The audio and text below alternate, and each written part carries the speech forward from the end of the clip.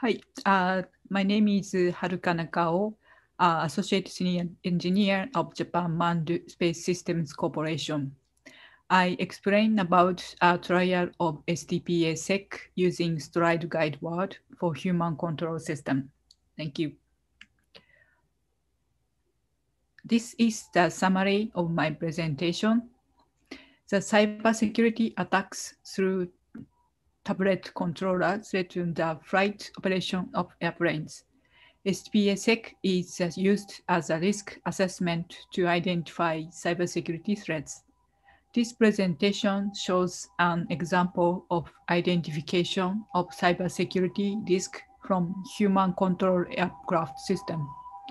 STPA-SEC system-theoretic process analysis for security is described as a risk assessment method in DO356A and ED203A, Airworthiness security method and consideration. This presentation explains detailed steps to apply STPA-SEC with Stride's guide words. Stride is a model of threats used to help reason and define threats to a system. This also presents risk assessment, which assess how safety requirements such as design constraints mitigate cybersecurity risk. This is the sequence of my presentation. First, I explain STPA-SEC procedure and Stride guide words. Second, human control system by smartphone explained. Third, I explain threat scenario identification. Fourth, I explain cybersecurity risk assessment. Finally, I explain findings and benefit. Firstly, I explain STPA procedure. STPA procedure is a system-theoretic process analysis security. STPA-SEC is method of systems theoretic accident model and process. STAMP. STPA-SEC is presented as means of compliance activity in Appendix G of DO356A and ED203A. STPA-SEC uses a top-down approach to use system engineering and control theory foundations to identify type of unsecure control and identify cause of unsecure control and to eliminate or to control them. This chart shows the STPA-SEC procedure. As an input, aircraft system architecture and security scope is inputted to the threat condition identification. This is the first step of STPA-SEC. The next step, step 2, is threat scenario identification. Then from system aspect, security measure characterization are considered as in the threat scenario identification. Then the risk assessment of threat was performed. After that, the risk identified is acceptable or not is considered.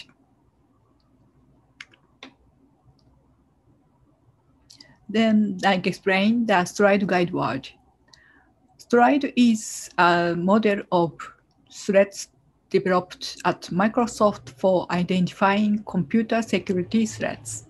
It provides numeric security threat in 6 categories as follows: spoofing, tampering, repudiation, information disclosure, denial of service, evaluation of privilege.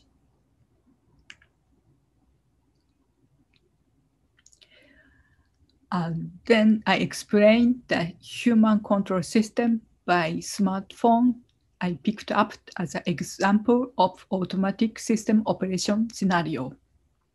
The scenario is as follows. The first, remote operator prepares to decelerate the flying vehicle in the top of climb. Second, remote operator starts automatic deceleration function by pushing deceleration start button on the smartphone screen. Third, flying vehicle mode is changed to decelerate to descend the flying vehicle. Fourth, when the flying vehicle reaches to the bottom of flight, the remote operator changes the flying vehicle's mode to level flight.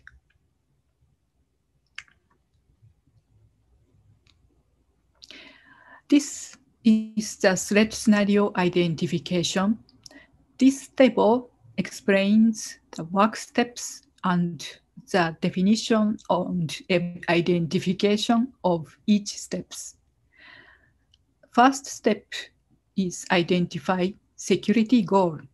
We set the security goal is to provide secure control capability of the flight operation of the vehicle. Then the security scope is identified as a red hashed colored box. This include aircraft and human. And operator is outside of the security scope. The operator is not flying in the aircraft. This is a remote control commanding and gets the feedback of the aircraft. Then the next step, threat condition identification. The small table shows the actions of the operator and the feedback from the aircraft. The STPA guideword was used not provide, too late, too early, in long order. These guidewords are used to identify the threat condition. So identified threat condition is such as provide start command in the no abnormal condition or not provide the start command when it is needed, and start command is too late or start command continue too long. Then for the feedback, the provide feedback, it is not needed, and not provide feedback if it is needed. Feedback is long order, that feedback is too short. And from each threat condition, threat scenario is identified. In this identification, that this control loop is used to identify the threat scenario. This control loop shows the controller, and controller commands, and that the interpret control process is commanded, then control process by the feedback. This box shows the stride guidewords identification, STRIDE. This guidewords is used to identify the threat scenario, threat causal factor to make threat scenario. So sometimes command is the elevation of privilege occur and wrong command is provided, or that the information disclosure occur the flow provided from the control process. Sometimes tampering of feedback is threaten the controller, and other systems tampering the controller. Such kind of threat scenario can be identified by using these chart.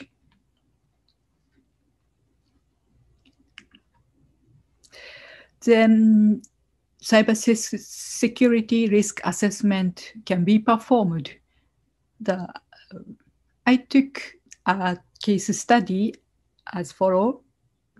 As a simple example, threat is unauthorized update is added in the software of flying vehicle by a smartphone.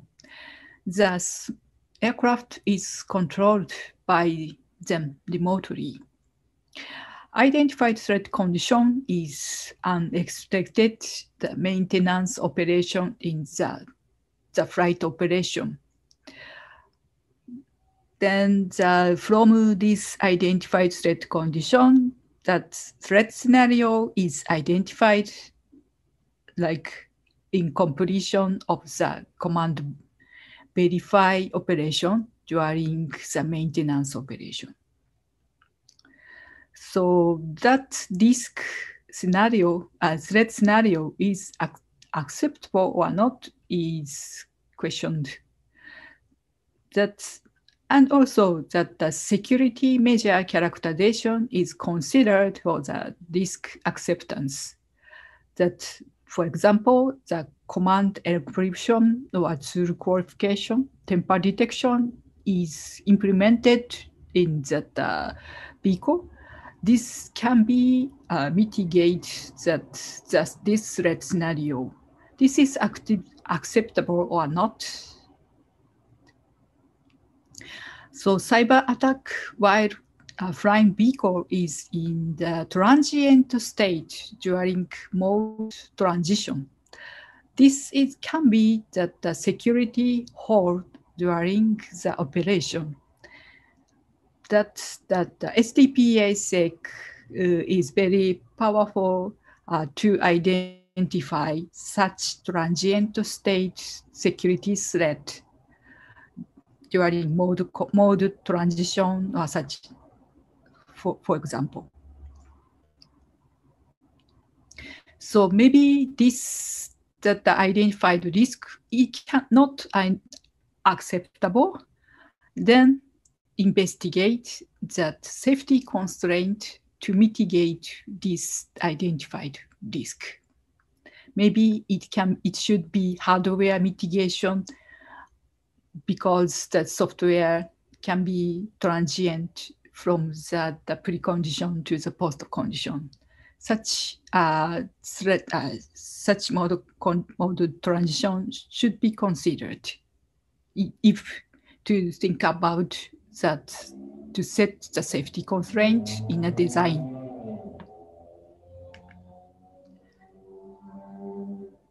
Okay, so this is, I summarize the finding and the benefit.